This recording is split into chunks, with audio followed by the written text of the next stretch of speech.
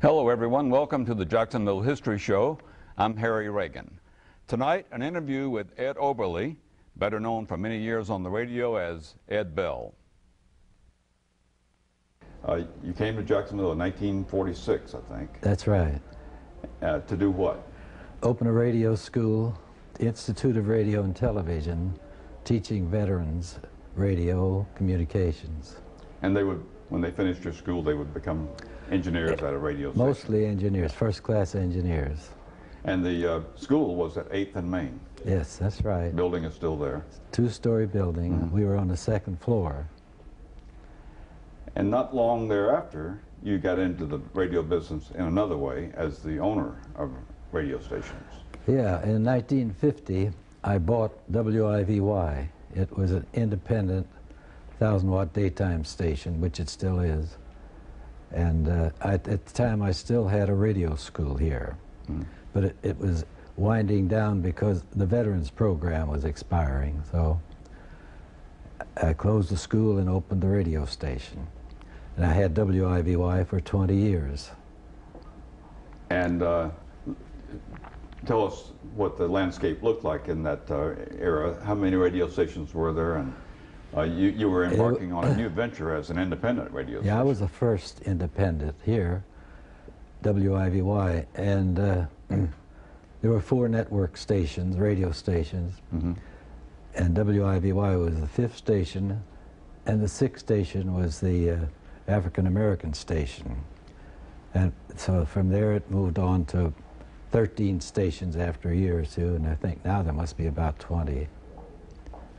And it didn't seem at the time that, well, let's say a lot of the people who were in the radio business didn't necessarily think you were going to be successful with a brand new independent station.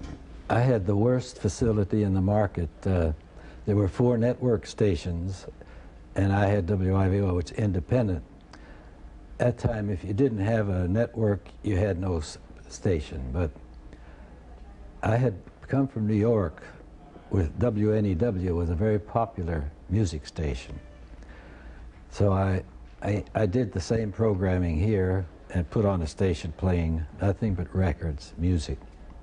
It became what we call a music station. And within a year, most automobile had radios tuned to the music station.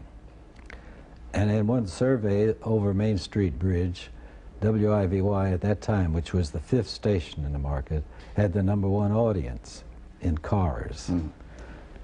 What kind of music did you play? Popular music. That was unusual too, because this was a market that was famous for African American and country music. Mm-hmm. So I was regarded as foolish for trying to operate a popular music station in this market.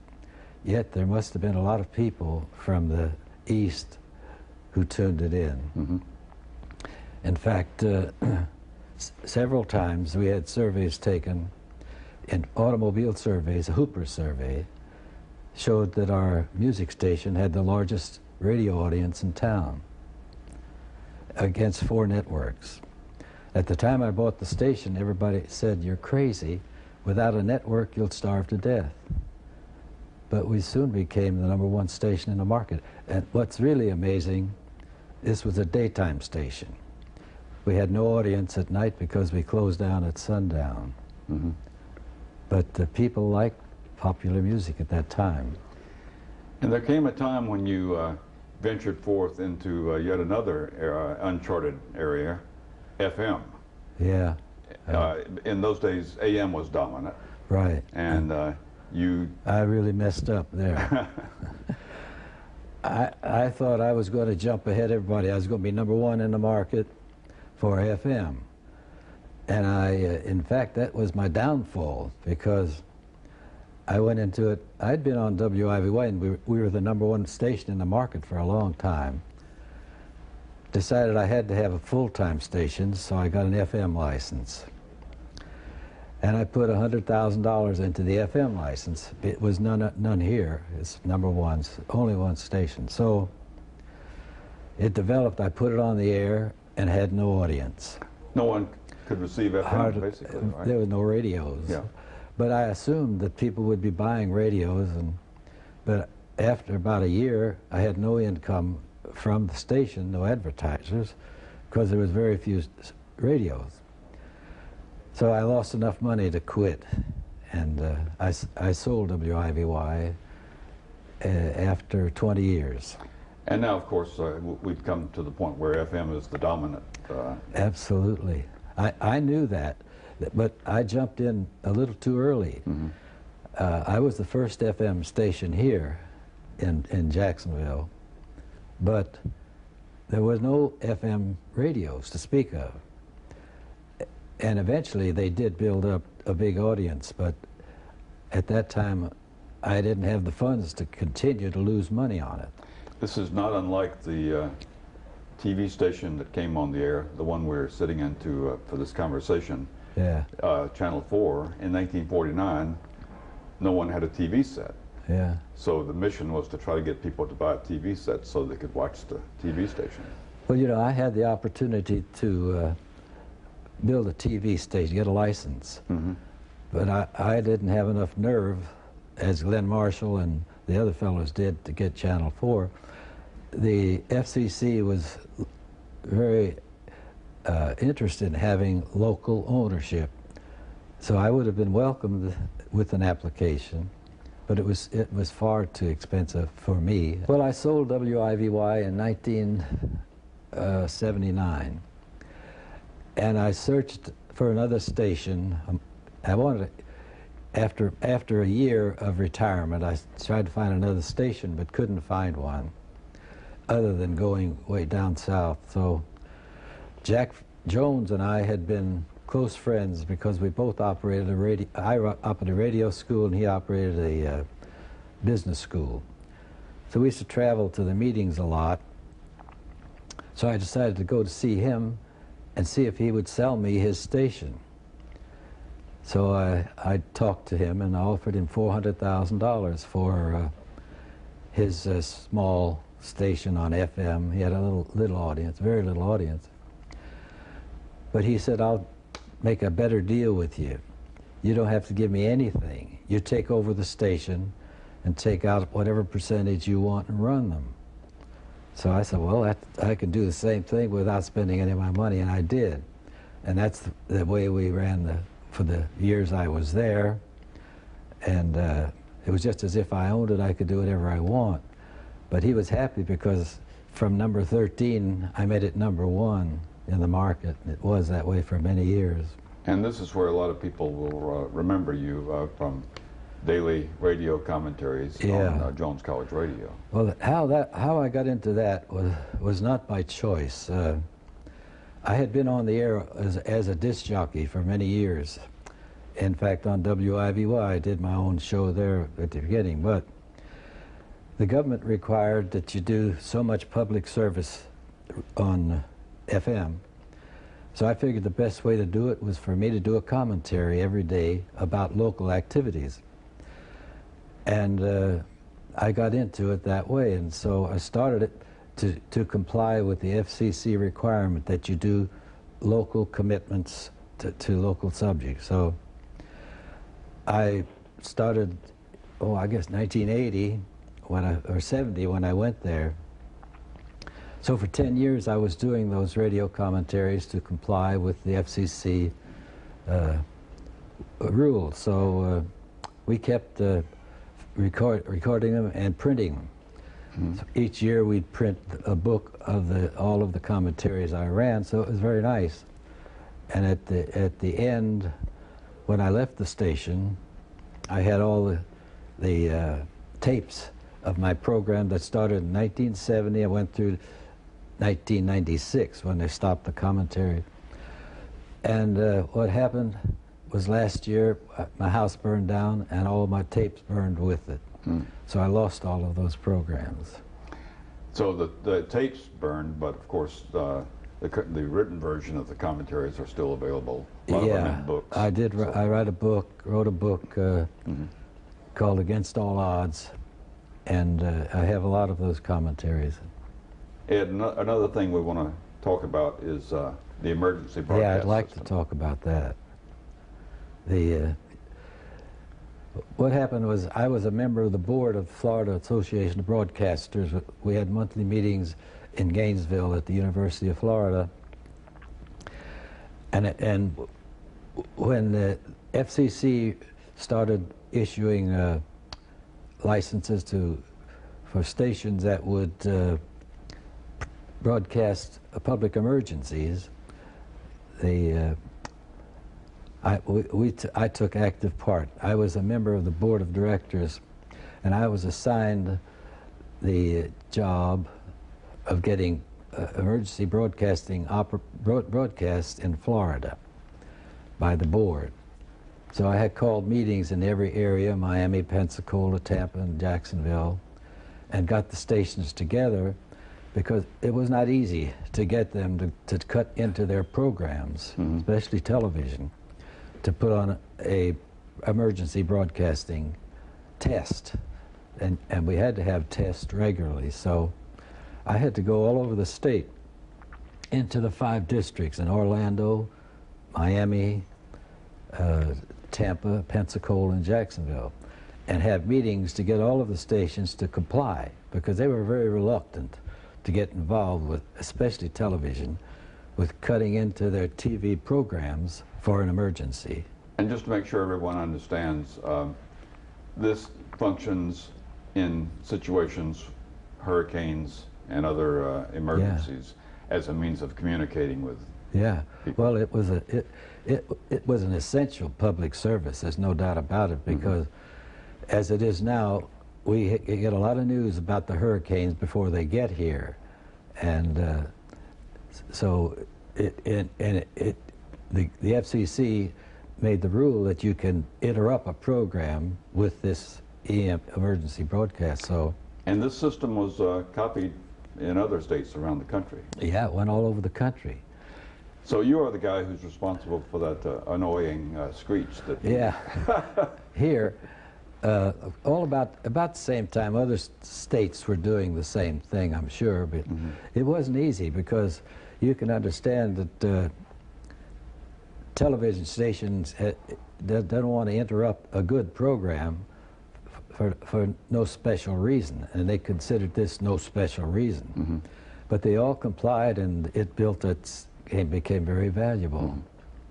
And you've written a book, which will be coming out soon, we hope, called Against All Odds. Yes, right. And it opens with a very compelling sentence.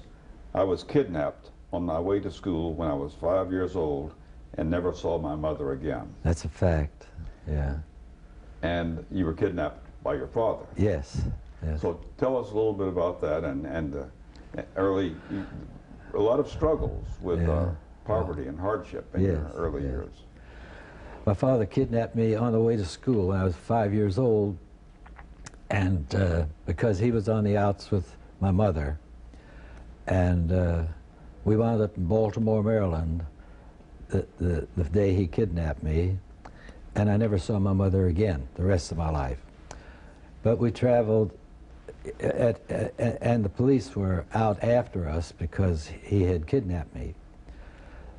And we stayed in Baltimore, Maryland for about 6 months when the police found us. And the landlady where we were staying said, the police were here looking for you, and my father came home. So he grabbed everything and put it in a trunk, and we caught a train and went to Akron, Ohio. And we lived there for 8 or 9 months.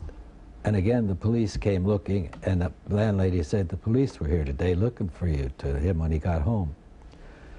We immediately got on a train and left, and in this time we got on a freight train, because we had to get out of Akron, Ohio, and we went to Providence, Kentucky on a freight train. And that was quite an experience for a little boy. We were on the train, it took us a couple of days making changes on the freight train. In the meantime, there was a lot of tomatoes growing in the fields as we went, so we lived on tomatoes for 2 days until we got to, my father wanted to go to Kentucky because there were a lot of good jobs in the coal mines. So that's where he wound up eventually, in Providence, Kentucky. And he worked in a coal mine there for a couple of years until he decided to go to Evansville, Indiana, which was close to where we were, a place to get a better job. So I wound up there at about 6 or 7 years of age and spent the rest of my young life there, going to school, high school, and so on. Eventually wound up, during the Depression, we moved to Indianapolis, and it was terrible. I left and went out on my own when I was 16 and went to New Jersey, where I had an aunt. Mm-hmm. So from there I went to school. I went to night school and Newark College of Engineering, and finally wound up at Rutgers doing night classes. So that's where I got my education, and also got my love for radio, because I taught radio communications at Rutgers University during the war at the Signal Corps. We had two 16-month 8-month courses. So I ran 2 of them for 16 months during the war, and that's how I really got my start here. Because after the war, I was looking for something that I wanted to do. I had an engineering, so I decided to come here and open a radio school. I had been teaching Signal Corps classes for 2 years, so I had all the material. I came here and opened a school at 8th and Main Street called the Institute of Radio and Television. And I had prepared 2 8-month courses from the material I had from the Signal Corps. And I ran that school for 3 years, very successful, and graduated several hundred veteran students. Most all went to work in radio stations or radio repairs. And during that time, I bought the radio station, WIVY. I had the Institute of Radio and Television on 8th and Main Street. And the GI Bill, yep, was the way these people were going to your school, right? I had 300 veterans, 150 in the daytime and 150 at nighttime classes. It's hard to overstate the importance of the GI Bill in so many lives. It's true. People don't realize. There was a lot of training that was insignificant. It is true, but there was a lot very valuable. Even barber schools and things like that. They were trades that these boys could get into, and we trained veterans for radio repair service or for broadcast engineers. Every radio station has to have a licensed broadcast engineer. And it's a difficult test to pass, so we taught our veterans to pass that test. Well, Against All Odds is definitely an appropriate name for your autobiography. Yeah, because of the childhood that I went through a pretty sorry space. And also, there's this part of my life that even at age 16, there was a terrible depression. My father moved to Indianapolis, and I went there with him. He couldn't get a job. There were no jobs to be had. And I was working in a Liggett soda fountain. I was supporting him and in a furnished room for a long, long time. And the story is that he brought in another guy to live with us in our little furnished bedroom. And I didn't like that. So I got up and ran away and left and went out on my own at age 16. And everything I did from then on was alone.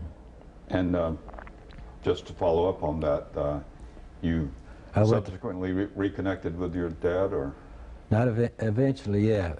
Just on one occasion, my aunt got us together, but we were separated. I was on my own at age 16, but I still continued to go to school. And I went to night school to Newark College of Engineering and Rutgers. So, well, let's come back to Jacksonville. It's post-war Jacksonville. Yeah. You came here in '46. Yeah. And one of the interesting things that you have to pay attention to in your resume is you were one of the founders of the San Jose Country Club. Yes. And I think that is a really important fact. Yeah, I think we had, I'd say 12 people that started the club. It was more than 12 because we had to get 300, the 12 people, we had to gather up businessmen. We got 300 local businessmen to put up $1,000. To acquire the land and yeah, and start. Bold School was a beautiful hotel for many years ago during the 1920s, and they had their own golf course. So we had a group of about 100 men, local businessmen, who bought the property from Bold School. And so what is now the San Jose Country Club was part of that hotel property. That's right. They had their own golf course. Mm-hmm. The Bold School was a resort, Mm-hmm. and they had their own golf course. So we bought the golf course for I think $300,000. We all pitched in $1,000, and I don't know how many. There might have been, whatever it was enough to buy the land. And it was an old, dilapidated building, but a beautiful Spanish architecture. So we restored it. And today, you still play some golf. Yeah, I and play golf you there, visit yeah. the San Jose Country Club on a regular basis. Yeah. You must be very proud. Oh yeah, and we have 1,200 members about, I believe now, at San Jose. It's a beautiful place. I've built my life around that with my family. We lived a couple of miles away, and that was the center of our life. Mm-hmm. So we've had a beautiful life.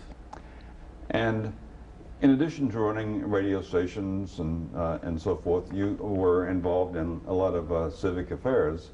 I mean, the San Jose Country Club is part of it, but there was the Commodores League. Yeah. Let's talk about that.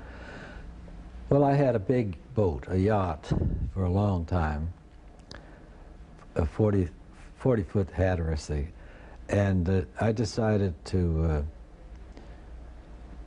form a yacht group of people who were interested in boating, and I put together a group called the Commodores League. 40 people, including Dick Sudduth and a lot of prominent businessmen.